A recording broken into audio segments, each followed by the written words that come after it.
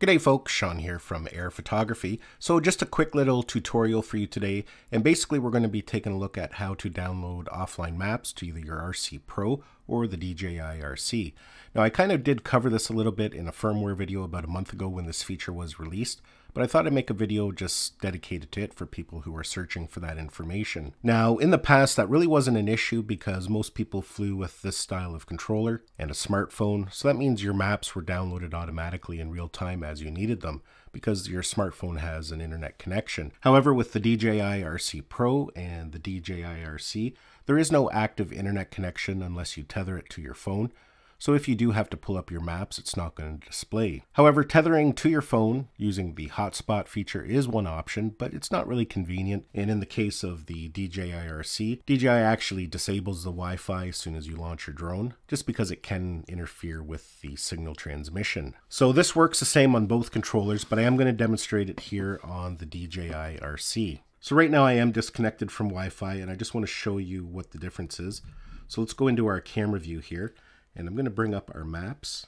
Now I already have this area downloaded as a map, a cached map. So it's displaying everything. But if I go to a different city where I haven't done that, let's go over to Sarnia. You can see as we zoom in, it's not displaying any information. So to download offline maps, what we're going to do is go back to the main page of the DJI Fly app. We're going to click on Profile. And you can see with the latest firmware update that we got about a month ago for the DJI RC and the RC Pro, we have this new option here called Offline Maps.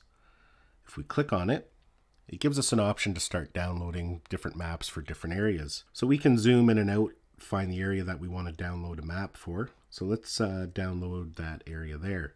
You can see at the bottom here, it shows us how big the map is going to be that we're going to be downloading.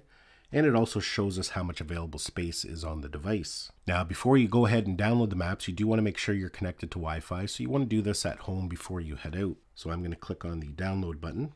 Now at this point, it will ask you if you want to give that region a specific name. And it's probably a good idea to do because we can go in and manage what we have downloaded later. And it makes it a little bit easier to identify which area is which. But for now, I'm just going to leave it as region 2 and we'll click yes. And as here, you can see it does give us a progress percentage showing us how much longer it's going to take. And there we go there, that area has been downloaded. So you can go ahead and do a couple different areas if you know you're heading out to a location. Make sure you have good coverage. Now to manage and delete some of the downloads that we do currently have, we can click the downloads button at the top there. And you can see it lists all the different areas that we've downloaded.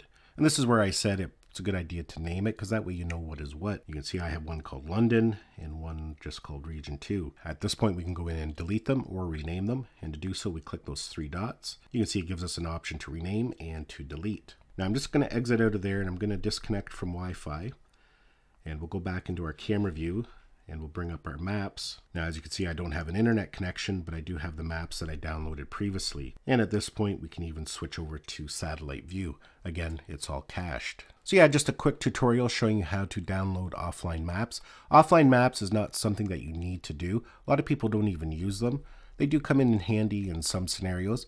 So it's just up to the user whether it's something that they're going to find beneficial, if it's something they'll be using out in the field. Well folks, that's basically it for this video. Hopefully you enjoyed it and got some value out of it. Give it a thumbs up if you did. It's always greatly appreciated. Don't forget to subscribe to my channel so you don't miss any of our upcoming videos. And we'll see you in the next one.